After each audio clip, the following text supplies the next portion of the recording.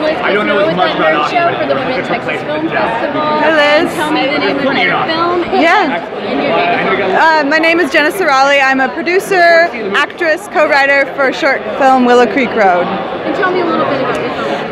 My film takes place in Montana. It's a recipient of a Big Sky grant from the Montana Film Office, and it's about a woman who's a lonely ranch hand, and she encounters two children by the side of a road and picks them up and kind of assumes the role of their mother for the day until the real mom comes home, and she kind of falls from this fantasy of motherhood that she had had. Where did you get the idea? Where was the idea?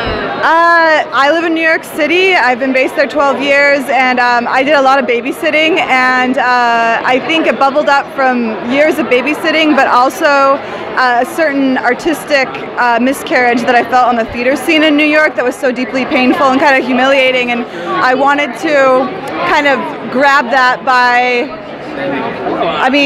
the horns, I guess, for lack of a better way to say it, and take an audience with me on surviving this kind of humiliation. So it was an emotional kernel that became about a real woman's actual kind of back pocket miscarriage. Why Montana? Why Montana?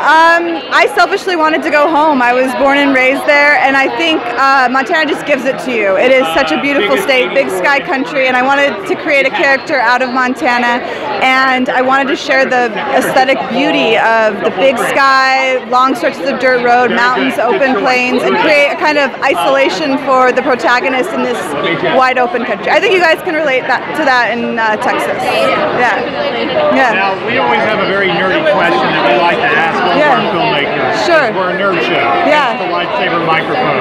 It's the what? Hence the lightsaber microphone. Yeah. If you could have a weapon of choice or a superpower from the nerd universe to fight the forces of evil, what would it be for you? Oh my God, that's an amazing question.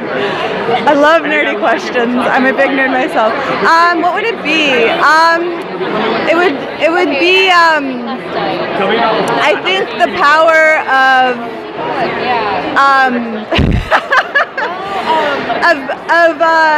bringing people into power and into like political offices with a moral compass. Wow, that's a tall order right there.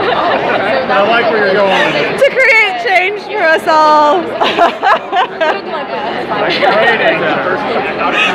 There you go. Thank you so much. Thank you so much. Yes, it was lovely to talk to you both. Thank you.